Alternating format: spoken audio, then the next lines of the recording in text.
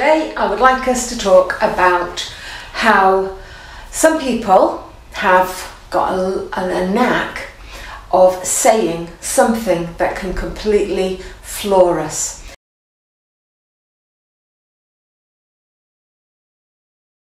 And yet are delivered with a lovely smile and an innocent gaze, and I'm just trying to help, just being helpful.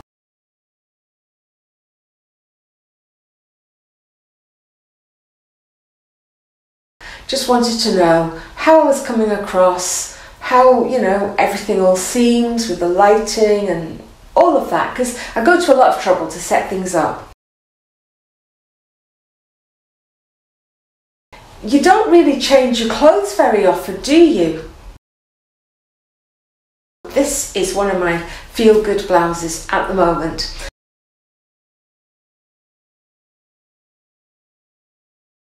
Interesting, out of everything that are on my videos, because there's lots and lots and lots of really good, very good prompts which will help human beings to grow and develop and become. And she chooses to comment on what I'm wearing. I felt defensive and hurt and wounded.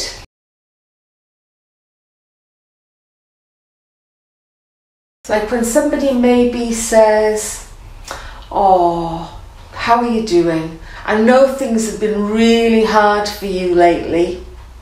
Now, that could come across as, well, they're caring. They want to know how we are. They're letting me know. They're worried about me or whatever.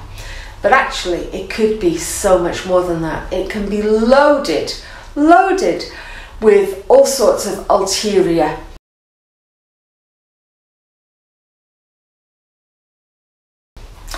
And so we feel it in our body and we get like, what do you mean by that? Why she said that to me?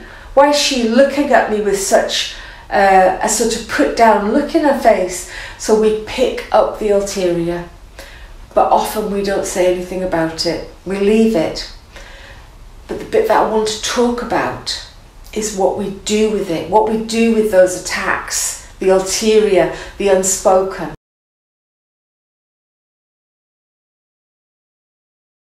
I mean, I could write a book on all the things people have said to me in the ulterior and how painful it's been and how it has basically stolen time from me, my focus from me. It's impacted me in such a massive way that I stop what I'm doing. I give up on what I'm doing.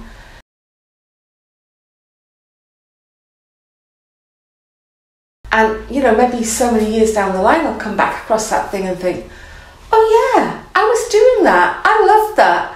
Why did I stop doing that? Oh, yeah. Yeah, it was because I always wore the same blouse.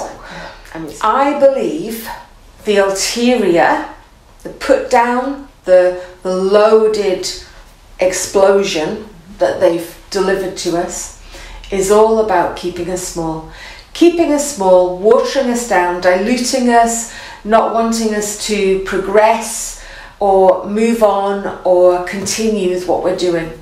And maybe my ex-colleague, peer, is perhaps a little bit jealous. So, I would like you to really tune in and notice how you feel as people are speaking with you. And if you have one of those moments where you feel like you've been slapped in the face, and although they haven't said it in a direct way, they have said something to you which your body has picked up, almost like a slap in the face. I want you to really, really notice those slap in the face moments where you wake up suddenly to a, oh, what happened there?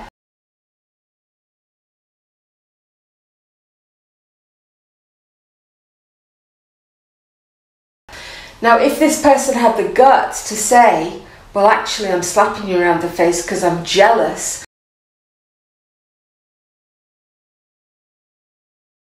then I would be able to say, I can help you.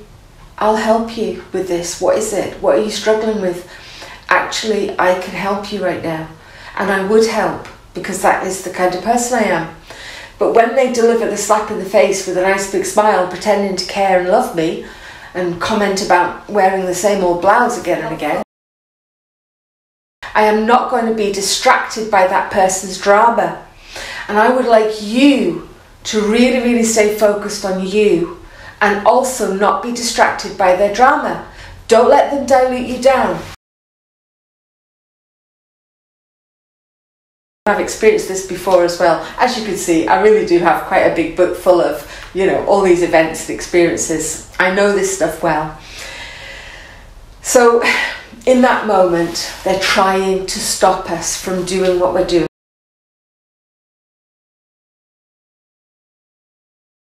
They're trying to stop you from doing your goddess painting or whatever it is you're doing. Don't let them. Do not let them distract you. Stay focused on you. When you notice somebody slap you in the face because of their anger, jealousy, whatever it is, fear that they're going to lose you probably, I would like you to say to yourself, okay, I'm clearly on the right path here. This really is the right blouse to be wearing, actually, right now. And keep putting that blouse on and keep painting that goddess and keep filling out your art journal and stay on the goddess course and progress and move through this stuff.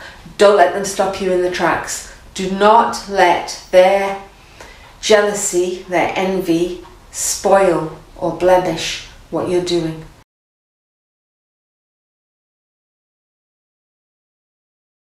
Keep going. It is a signal that you're doing the right thing.